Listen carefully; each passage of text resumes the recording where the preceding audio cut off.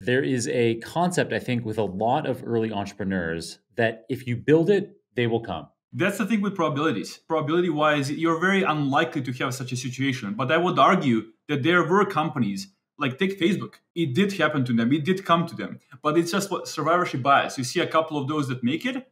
And for them, it was actually true that it came to them because they were just in the right space, right time, right place, right niche, right product. It's not that Mark like deliberately has done like a market survey when he was like 19 years old and was like, I'm gonna do that and that because it makes sense. No, he was like, oh, this is cool and fun, and I like to see other people's profiles. People are curious about people. It turned out it's just a very popular product, and so it does happen, but you cannot plan for it. If it happens, kudos to you. You better get that opportunity and make the best out of it. But if it doesn't happen, then you just have to grind what like most people do have to do.